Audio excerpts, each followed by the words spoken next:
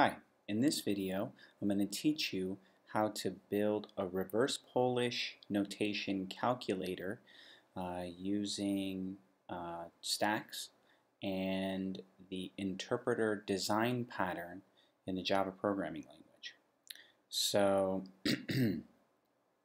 here we can see when we do calculations in a calculator, there are different notations we can use. The one that we're all familiar with is infix notation. On a simple calculator we can say 3 and then hit plus, the operator plus, and then the number 4, and then equals, and we get a value. This isn't the only way a calculator can work. There are there's also the Polish notation or prefix notation, right, where you can say plus 3, 4, enter, and get the result, and postfix notation, reverse Polish notation, where you would hit 3, 4, and then plus.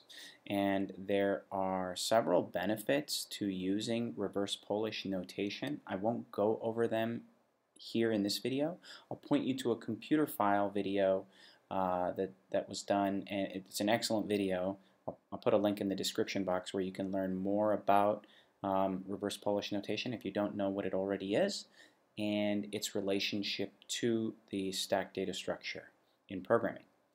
So let's jump right into our program and we will start to see how this is going to work. Okay. Alright, so here I am in my IDE, and it's actually so here is my main. This is simply the main, and what I want you to focus on here is not the command line method but the simple example method. We introduce our variables via this variable scope builder, and we basically say introduce a variable called a and give it a value of 2, and another variable b, give it a value of 2, and create this expression text in RPN notation, a, b minus, and then pass all of that into our evaluator, call evaluate, and print the results. And let's see what our program does. Not surprisingly, it returns a, b minus of 2 and 2, returns 0. You can see that if we changed it to a plus, it would return 4. Let's change b to 3 and use the power. And so this would be 2 to the 3rd power, which is indeed 8, which we see here, right? So how do we get to do all of this? I want to call your attention to our package hierarchy in our program. The first thing that I want you to notice is I have separated out a few packages here, the evaluation package and the operators package. Let's start with what an expression is. This is our interface, and this is sort of at the heart of the design pattern we're going to use, which is the interpreter design pattern, right? The expression interface has a single method on it called interpret that takes no arguments and returns an integer. And let's see what in our program what all of the expressions are: divide, minus, multiply, number, plus, power, and variable. Okay, so let's start with some simple ones first. Let's see, what does plus do? So plus is a class that implements the expression. It has it takes two sort of operands, and it itself is the operator, plus the class itself is the operator. And we can see here that we have a left operand and a right operand, and when we call interpret, all we do is we delegate to each one of the expressions that constitute the operand. We interpret them, and then we call the operator that we're interested in. Here it happens to be plus, right? So if we look at minus, minus is going to look very similar. Let's go to minus, and it's pretty much exactly the same thing. Except that the operator here is minus, right? So let's take a look at one that's slightly more complex. Let's look at divide. In divide, we have to evaluate the numerator and the denominator and make sure that the denominator is not 0, because obviously divide by 0 does not make sense in mathematics. And so here we throw an arithmetic exception if it is 0. Otherwise, we just return numerator divided by denominator. And you know, this right now I'd say is a little hokey, because if the numerator is less than the denominator, you're gonna lose that. It's not gonna return a fraction. You know, we could always enhance the program so that it works with fractions as well, and also with things that don't divide cleanly. But you know, I just did this for the sake of a tutorial. So let's look at power. Power is a little bit more interesting.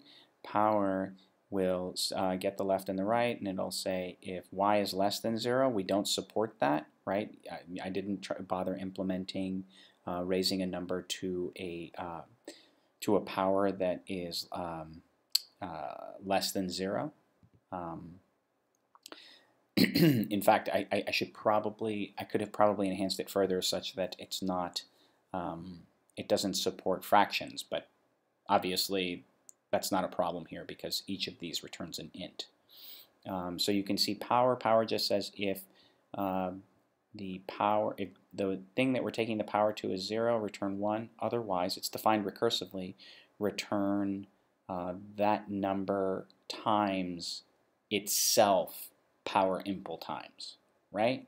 So you can work that out here by yourself, but really power impl just keeps calling itself recursively until b reaches 0, each time multiplying a by itself.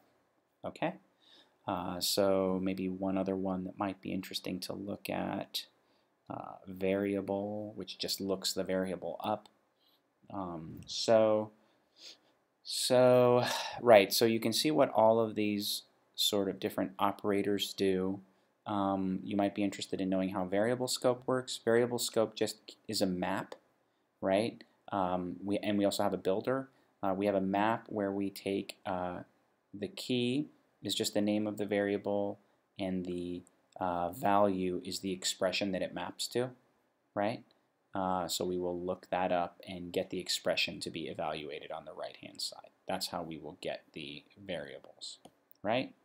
Another thing that's interesting to look at here is the expression factory, right? This is what we call into actually let's start from the top here. If we look at our evaluator, if you click into the evaluator will call this method called build syntax tree with the expression text and the variables.